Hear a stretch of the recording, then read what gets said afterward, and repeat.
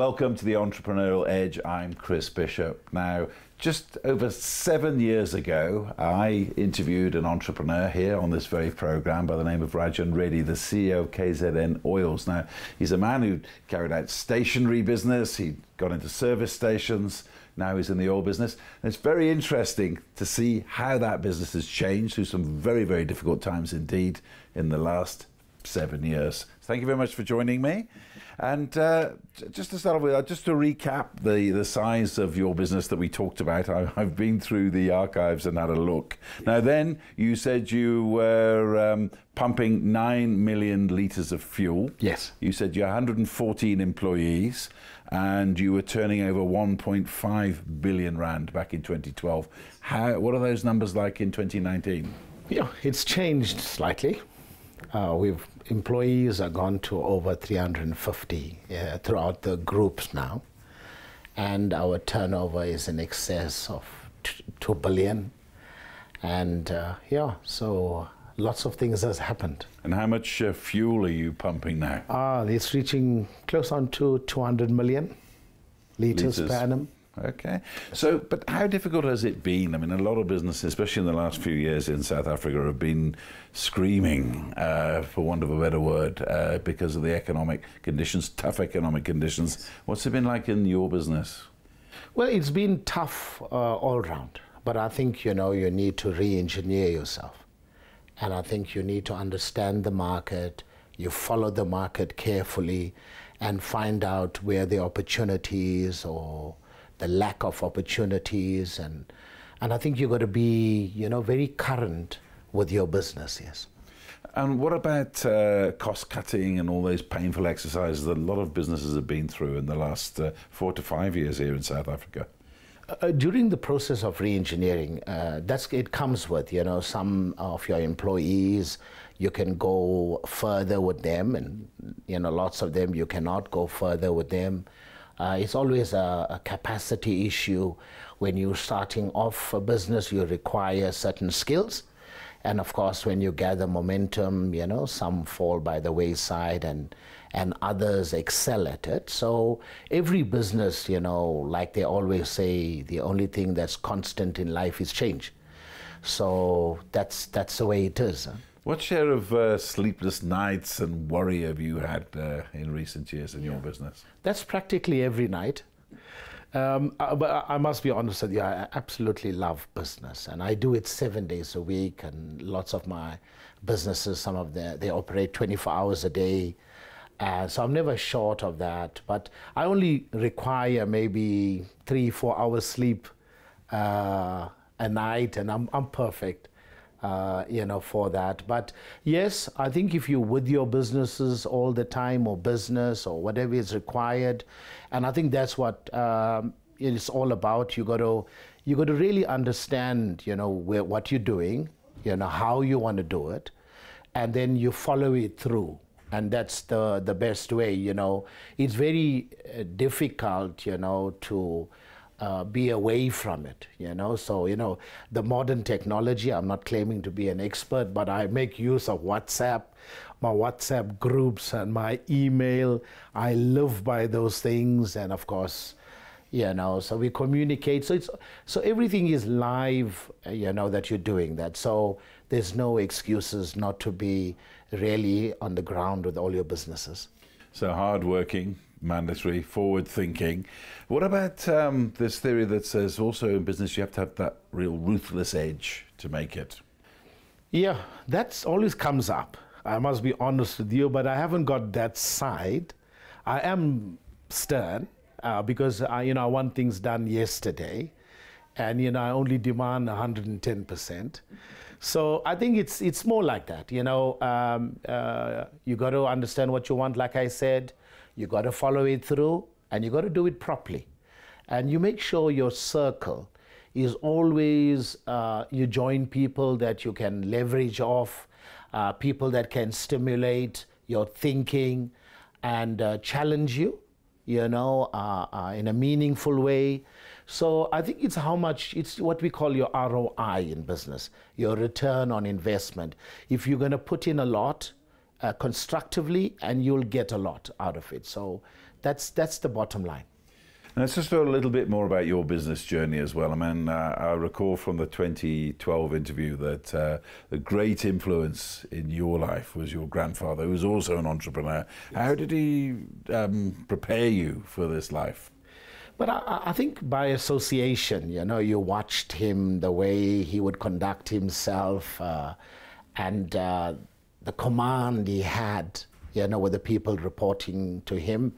Well, mostly his sons, you know, and of course his daughters did the menial tasks, the support, as you would think would be there. But you'd see him, you know, because there's a huge age difference, of course. But you know, the memories are still there, that he would sit and he would he will summon everybody to him, and they'll stand, you know, in front of him and give him a feedback. He had construction, and he had wood and coal business, and he had land, and he was in construction. It's like I'm almost a duplicate in a way of him.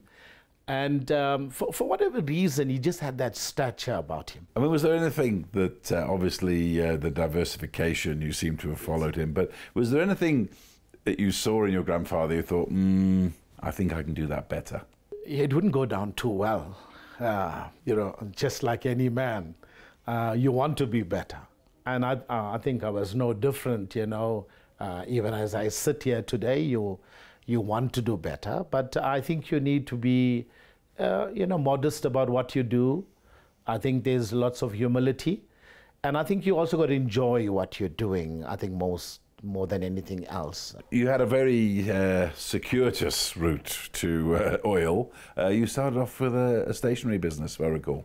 I was in the construction. Yeah. I think I'm still in the construction. Do a lot of construction today.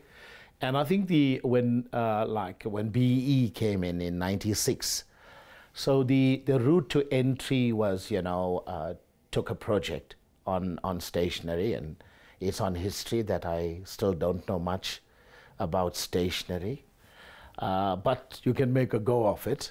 But then went back to your core, and I think that was, you know, lubricants, you know, and then got into fuels, and now into LPG. And how did you stumble into the stationery business then? You say yourself you didn't know that much about it.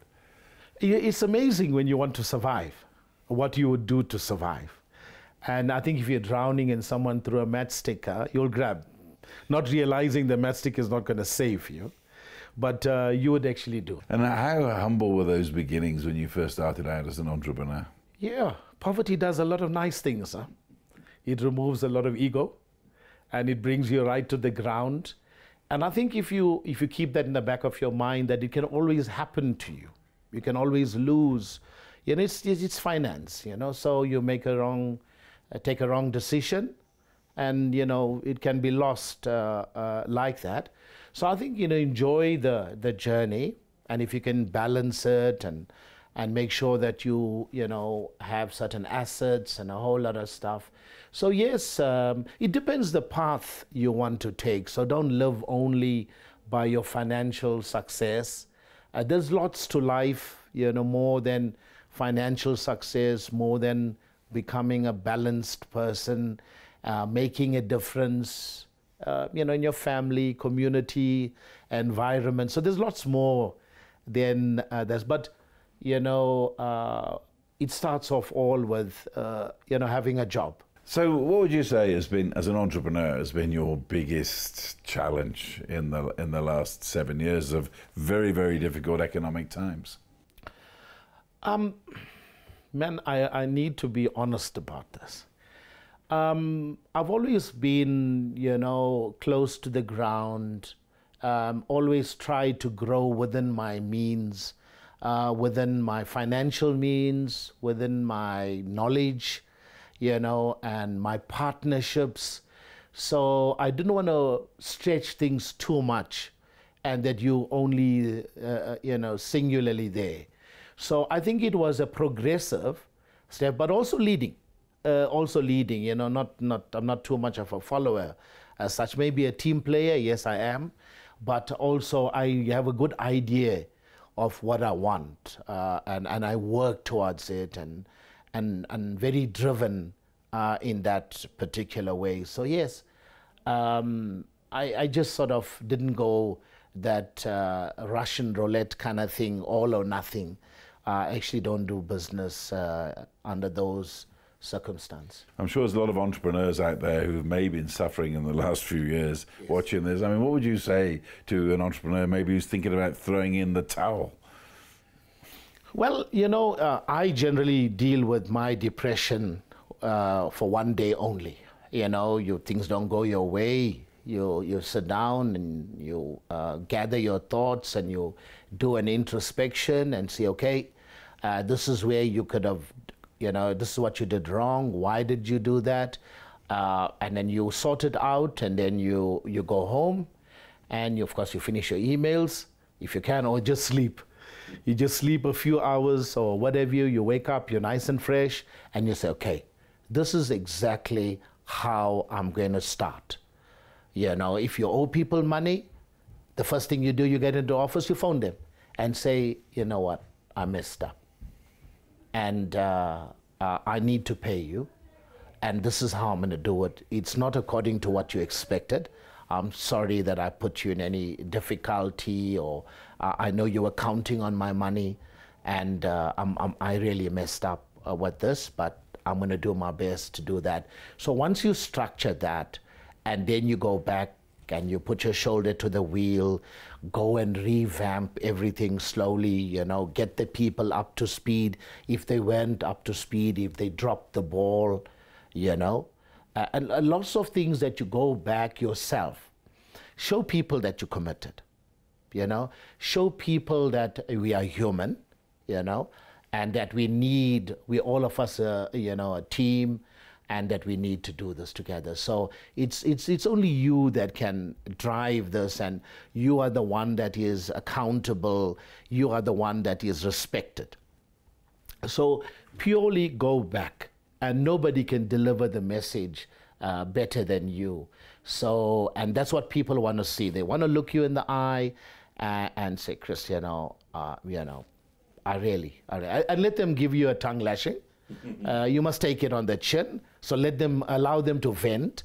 So don't get, you know, angry if they use some, you know, kind of language, but you deserve it. You drop the ball. So after that, you shake hands and say, you know, you do that. And that is how you earn respect, you know, in business. And people will rather trust you again because they know, you know, the integrity is there. And I think that's what business is built on, integrity. And that is the foundation, one of the foundation of integrity in business. Arguably, you've been diversifying since day one, but you've stepped it up in recent years. Just tell me where else you're going apart from oils. Yes, even in oils, you know, like I said, we've gone into the retail industry. We are a branded marketer for the Caltex brand KZN North. We've got 36 service stations and growing, so it's a lovely part. And then we've gone bigger into lubricants. We just signed a deal the other day with a major oil company to blend for us. So that's another huge feather in our cap. We also gone into LPG, you know, we're dealing with a multinational, and that's going extremely well. So apart from that, you know, I have plenty of time. I went into other businesses. We got a medical business where we manufacture surgical dressings and where we use local components, Champion Healthcare. So we even got our SABS mark, you know, on that. So if that was not good enough, that's still running, by the way. It hasn't closed down. 15 years running. We also went now. What happened was my commitment in '96, I must be honest. I said that we need to make a difference. And what legacy are we going to leave in this country? Because I believe that we are the first batch of this industrialization. And it's 25 years now, so we are the first batch. What are we going to give back to entrepreneurship, industrialization, fourth industrial revolution, and all these wonderful things? So we said we're going to stop donating monies. And now we're going to look at why is small businesses failing. So we took a very popular product, chicken, in the hospitality industry, and we said, let's look at why poultry farms cannot survive. And we took that 4 years, from starting about 3.5 years ago, and we buy local fresh chicken, and we started the concept, and I still cannot grill a chicken. Up till today, it was never my dream. But what I looked at and engaged with people and looked at, how can we look at the cradle to grave kind of policy? How can you look at the hatcheries and then the day olds and poultry farming, and then why we cannot take it to market? So I'm completed in the back end. We have a store, and the franchise is called Colay. So we've got a company store that we do all our training, all our recipes, and we were very fortunate enough to be given, because of the quality of the product, Caltex has got Fresh Stop outlets, and they've got their own franchise called Grill to Go. So they have given us an opportunity to supply them. So we're on store number 28. Saying, it's the $1 million question. Why do so many small businesses fail in the first year? Why do you think that is?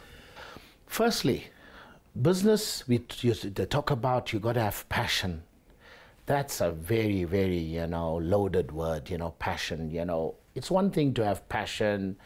It's the other one to have a know-how.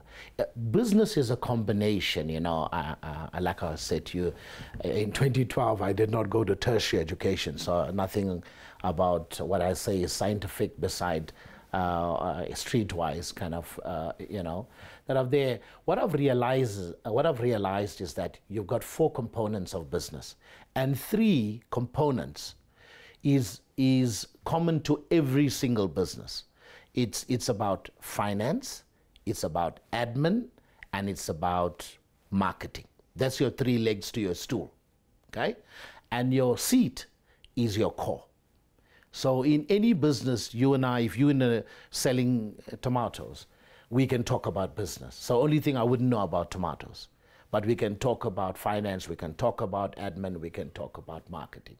And I think this is what happens. You come, from whatever background you come from, and you think because you know that particular, core, and you can be in business. And that's only 25%. Even if you know it 100 out of 100, you only got 25 out of 100.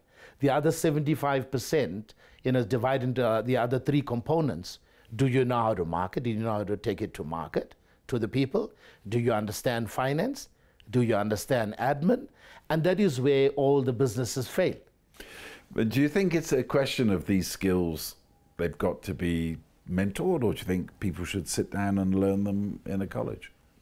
Well, every time I find a challenge, I go back and look at a solution. So I went and I'm interacting with the DUT, with the Vice Chancellor there, lovely guy, Mr. Mtembo is there. So I'm telling him, sir, you must learn to send out students we come to you, I'm sure people come to Technicon to get skills with that. They're looking for a job, okay? Those that follow the academic field is fine. And I also deal with Professor Anesh Maharaj from the university. I'm also saying there's 2 types of people only, in my opinion. One that's academic, and that's one that's technical. One is the thinker, one is the doer. So now if you put that in place, so you got to go back, if you want to get into business. So 9 out of 10 times you know the core that you want to do. But how do you put the core into the entire thing, where you can put it into marketing, into admin, into finance? Then you've addressed the 4 components, and then you'll know your point of departure. So you won't take your retirement, your pension, and you'll go and say, I want to open a franchise. I want to open a Colay franchise, and I think I care because I was an admin person, and I did this, and I did that, and whatever. We have a lot. It's not for the faint-hearted, Then you'll actually, but the best of all, take a couple months or whatever it is, go into the similar business and see whether you can do it. See what is required. Go and serve your apprenticeship. And then you'll know by first week, second week, month, whether I can do it or not. So this is what happens. Passion makes you blinded. And you will see everybody is there for ribbon cutting.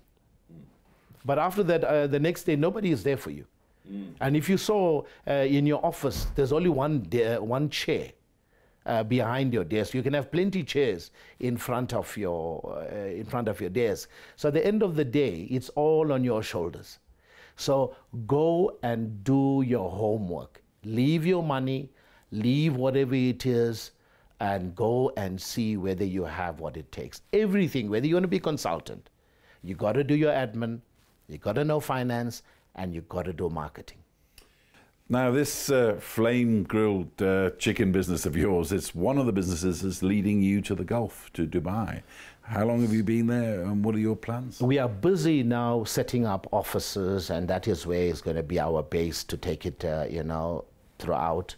And we're targeting, South Africa, going into all the different provinces, and thank you to Fresh Stop / Caltex they've got 850 sites, and Fresh Stop has got about 310. So the more people, convert, we can take that through, and hopefully, it'll gain momentum. And more than anything else, I'm also learning about the business concept. And how do you do that? How do you duplicate it? And how do you maintain product excellence?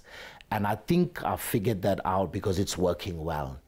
And in Dubai, how is it working out for you there? Well, there we're almost ready with our partner to roll out. We just got a few more things to do, and then we will enter that market from that particular point. What is your feeling about the market in Dubai at the moment? Absolutely. We've looked at, our other leading brand in the similar kind of business. They're doing exceptionally well. That is there. But the difference with our product is that we managed to look at from a pricing point of view without compromising on the quality. So we eliminated a few processes that our opposition is doing at this point in time. So we don't need to be top heavy. I think that's the model that we are looking at. And with the Expo 2020 coming to Dubai, how's that going to affect African-based companies like yours and many others? It shouldn't affect us. It should be a platform where we need to internationalize our business. And I'm going with Standard Bank, the coming week to China. So they're also exposing us to international business. And I have a very close working relationship with Standard Bank. There's a gentleman, the commercial director, Craig Polkington, that's also understanding how to do business with the emerging entrepreneurs, how to do business with the first batch with people like us. We're not the Hilton boys or the Michael House boys or the Kersney boys, out there. So where we came from, and then how did we manage to, move on, and how do we want to expand? So I think that is what we require is our government, who played a part in my life with the BEE and, triple B, double E, and I have full, advantage of that. So now I think we need another one where it's just EE. Economic empowerment. We'll forget the B and just go for that.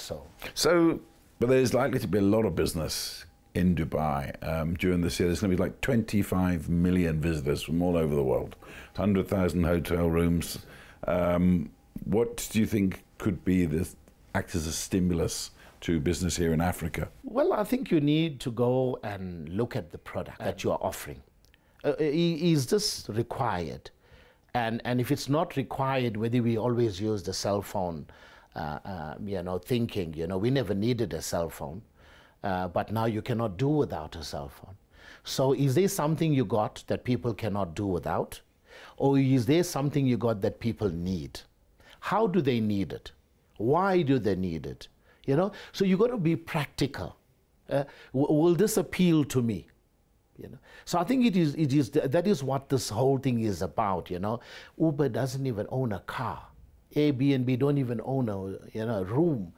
But there's opportunities across the board. across the board.